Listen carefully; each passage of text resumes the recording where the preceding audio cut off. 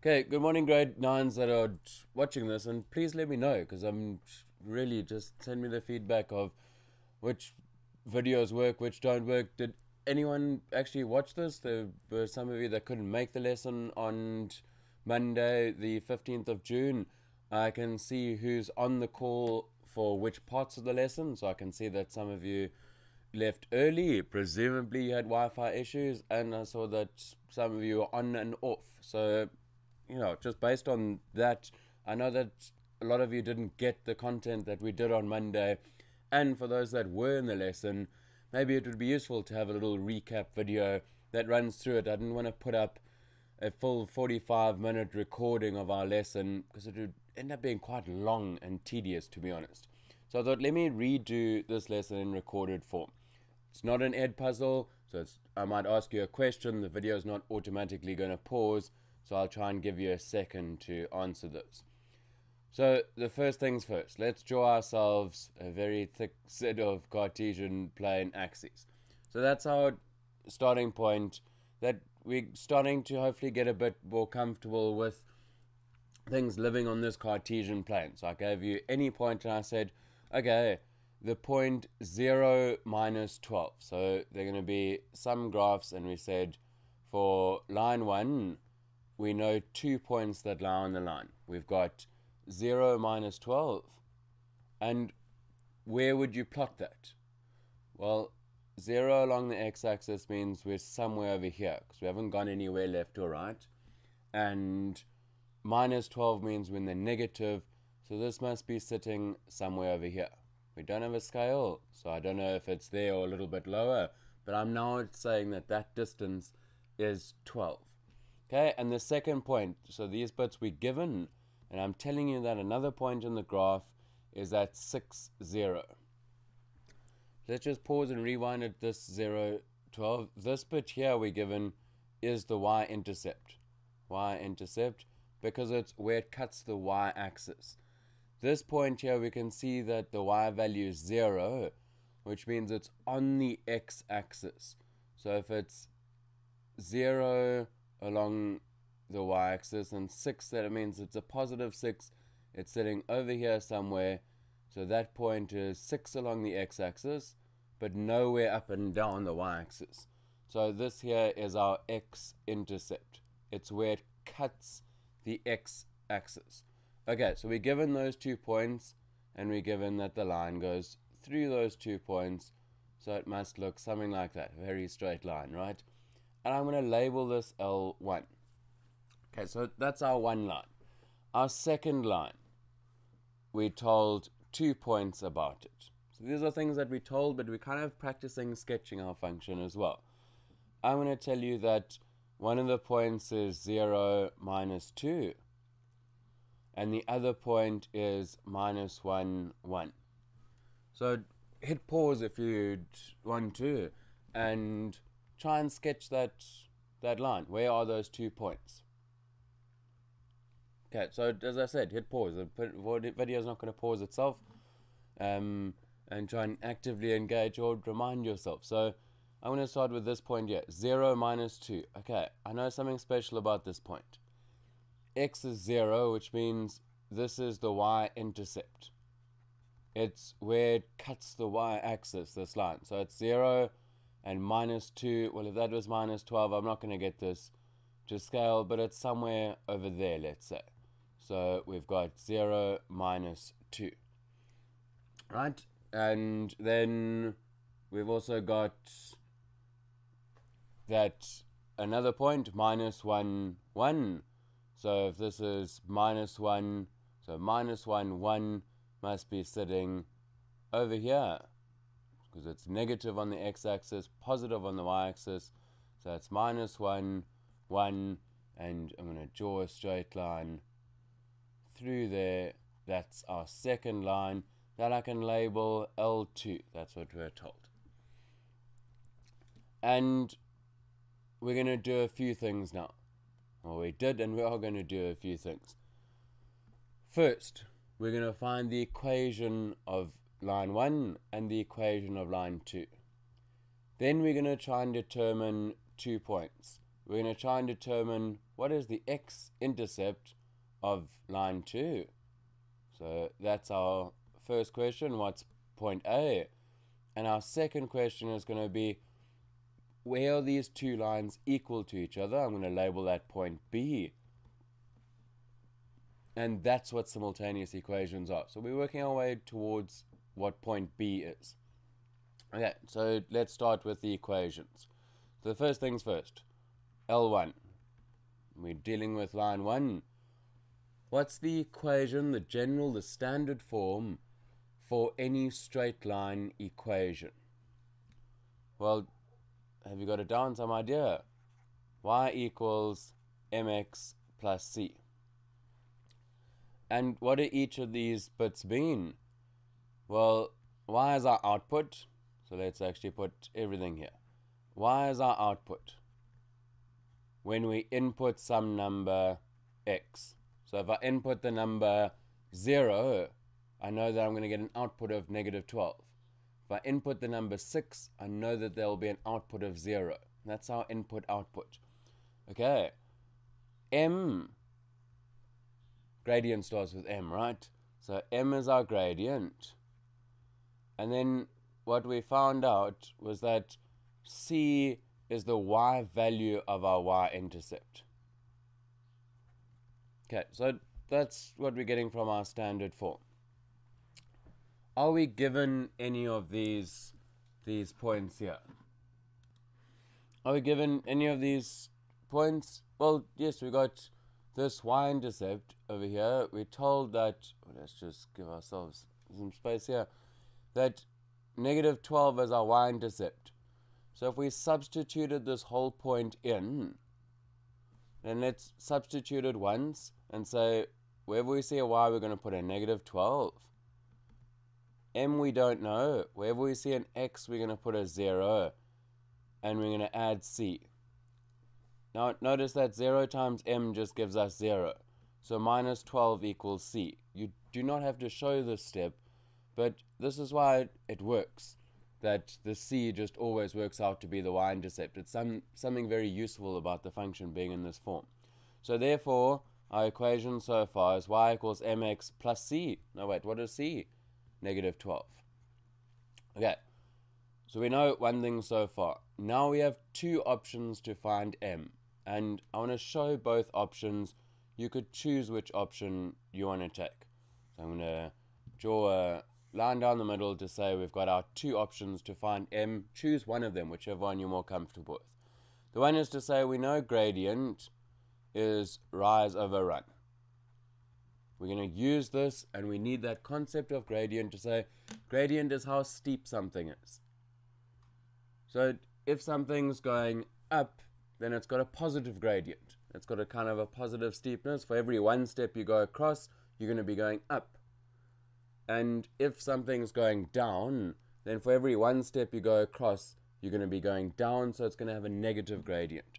So let's pause on that to look at this pink line, the L1, and say, when you're going across, so when you're going across left to right, are you going up or are you going down? Well, as you go across, you can see that you're going up. So as you go across, you go up, which means that it must have a positive gradient. For every one step you go across, you're going up. So m equals rise over run. Between these 2 points, 0, 12, minus 12, and 6, 0. We're trying to see what's our rise, what's our run. I always start with the run because I always like to start with the x values. It's really up to you. I just like to be consistent all the time so that I don't end up swapping them around by mistake. So the x values, I'm going from 0 to 6. So how far am I running to get from 0 to 6? Well, I'm running by 6. How far am I rising to get from negative 12 up to 0?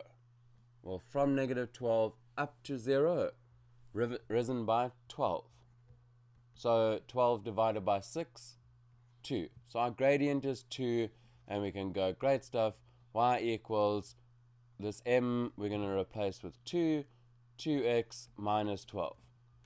Now, for any input, we can find out the output. For any output, we could find out the input. Okay, option 2 for finding out the gradient is we could just substitute the second point in. So we could say, let's sub in the point 6, 0. So whenever we see a y, we're going to put a 0. 0 equals m, because mx, we don't know what m is. Wherever we see an x, we're going to replace it with 6. So 6 minus 12. So we've taken our equation as we know it so far and subbed in the values, this point here. Okay, so negative 12, I'm going to add 12 to both sides. 12 equals, and m6 we normally write as 6m. So what we did there was we said, let's plus 12 on both sides of the equation. Okay, I don't want 6m, I want m. This was 6 times m, so I want to kind of do the opposite. So divide by 6, divide by 6.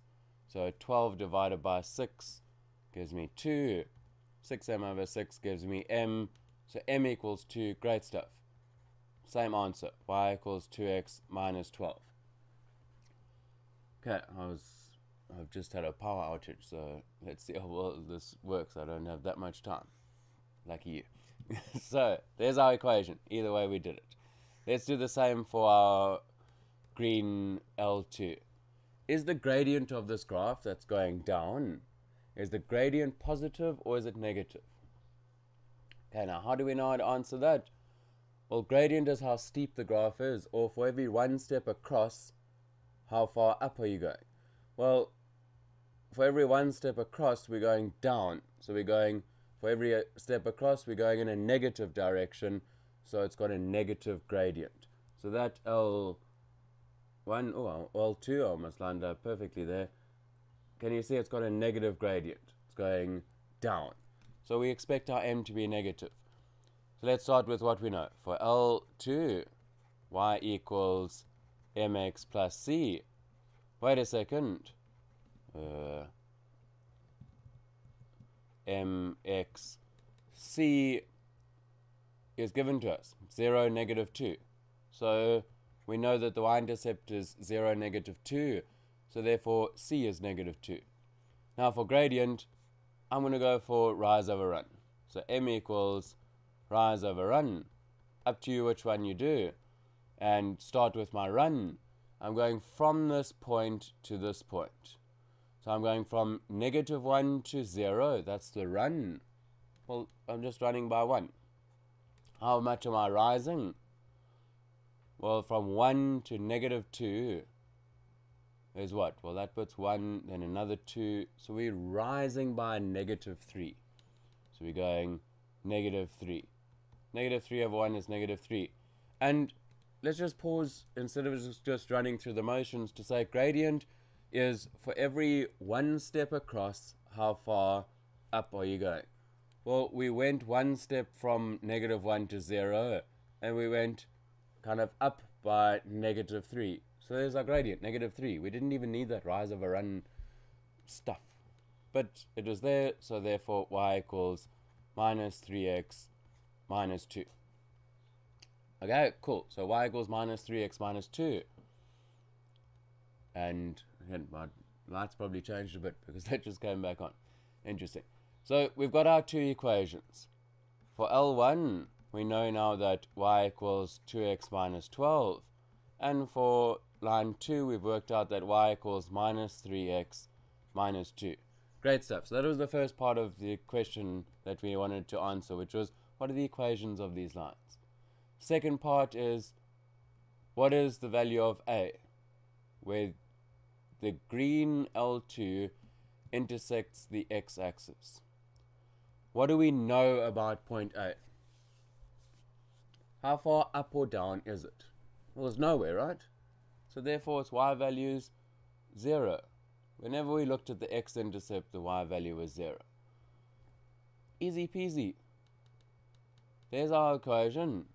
We know the y value is 0, right? And the rest we don't know. I don't know what x is. So substitute the bits you know. You'll find out the bits you don't know. Okay, I'm going to add 3x to both sides, plus 3x, so that we have 3x equals 0 minus 2, minus 2. Okay, I don't want 3x, I want x, so I'm going to divide by 3, whoopsie, divide by 3. So 3x over 3 is x equals minus 2 over 3. Okay, so didn't just ask us what is the value of x, it said, well, I asked you what are the coordinates, so therefore point A is minus 2/3 0. And apart from it being an important concept of what's the point, it really is a mark. There's a mark for that and a mark for putting it as coordinate form if it's asked for coordinates, not just an x value. Okay, now the last bit of what we're doing is really the simultaneous equation part. So I'm going to write here simultaneous equations. Now as I go through this, I'm thinking, sure, hope it's not feeling like too much, but I also have trust that you're pausing as you go, going, oh, what did he say there? Pause. Let me just take a breather, sip my tea, mint tea as well, and go, okay, what are we doing? Okay, let's keep on track. Simultaneous equations. So for simultaneous equations, I'm going to rewrite these here and say L1 not equals. L1 is y equals 2x minus 12. And our second line we said was y equals minus 3x minus 2. Those were the two ones, right? Yes.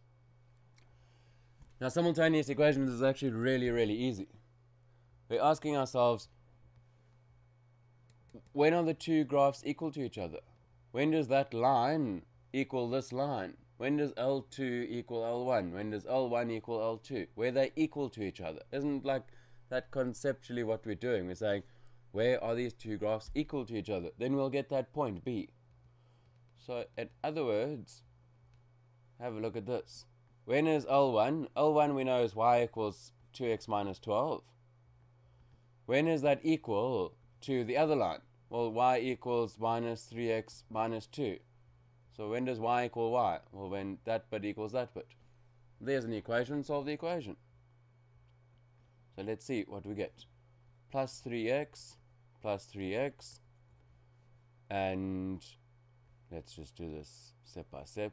So I've got 5x, hello internet, 5x minus 12 equals, well, those two cancel, that's why I added the 3x minus 2. And secondly, what do we want to do? Well, I don't want that minus 12, so I'm going to add 12 to both sides and have just 5x equals minus 2 plus 12. I think that's 10. And I don't want 5x, I want x. So I'm going to divide by 5. So therefore, x equals 2. Great stuff. Kind of fits in with our picture.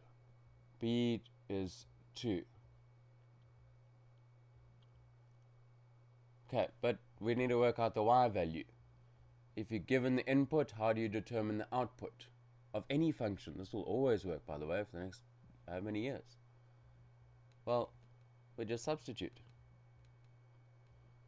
Pick your equation. I'm going to just do it here so it's still on the same page. So we're going from there up to there. I'm going to pick the first equation, L1, but it doesn't matter. Y equals 2, we know what x is, 2 minus 12. We're given the input, we're determining the output. So 2 times 2 is 4, minus 12 is minus 8. So in other words, when the input is 2, the output is negative 8. Let's do it in the other graph just to really give ourselves that confidence. Y equals minus 3 to minus 2. So what we're doing now is saying, well, it shouldn't matter which graph we input it. If we input 2, we should get minus 8 because this point is on both graphs. Well, let's see. Minus 6, minus 2, minus 8. So on that graph, when you input, that's a B, not a 13. When you input 2, you get negative 8. So it doesn't matter which graph you're on. This part here was L2. Or if we input it into L1, we still get the same point because B is on both. So just to finish it off, I'm going to put this to say this is negative 8 and we work this out to be minus 2/3. It's just nice to keep adding things into our graph, and that's what we've worked out. So we've done quite a few things. We plotted points. Where's 0, -12? There. Where's 6, 0? There. We learned about y-intercepts, or revised y-intercepts, revised x-intercepts, revised the standard form of any equation, any straight line function, I should say. We saw that c is just related to our y-intercept. We saw that we could work out gradient by going rise over run, and reinforce that positive gradients are going up and negative gradients means the graph's going down. We also reinforced that gradient is for every one step you go across, how far up are you going. We also found gradient by just substituting a point in, and this reinforced an idea that you can always input any point on the function into the function. So input the bits you know and you'll find out something you don't know. So we found the equations of lines. If we knew what the input was, if we knew what the output was, we could work out what the input was. So we knew the output was 0 for an x-intercept, so we could find out the input. And finally, for simultaneous equations, we're asking ourselves, when are those two graphs equal to each other? Well, how do you find out when they're equal to each other? You just put them equal to each other and solve. You'll get an x value, and then we can work out the y value by just substituting into the function. And it shouldn't matter which function you substitute into, you'll get the same answer. Okay, that was quite a bit, right? But as I said, let me know which bits are useful, which are less useful. Who's watched this that was actually in the lesson and thought, oh, well, I'm glad that I've got that as a redo and a take 2 of what we've done. For those that couldn't make the lesson or had Wi-Fi glitches and had to leave or weren't able to make it, was that useful? Really, I'm genuinely asking, how are we going to do this? I mean, I'm so interested in your learning and keeping on learning. So today is Tuesday and you're working on those simultaneous equations. It's the exercise in the textbook, exercise 17.6 on page 197. And there are 4 graphs for you to do and to work out simultaneously.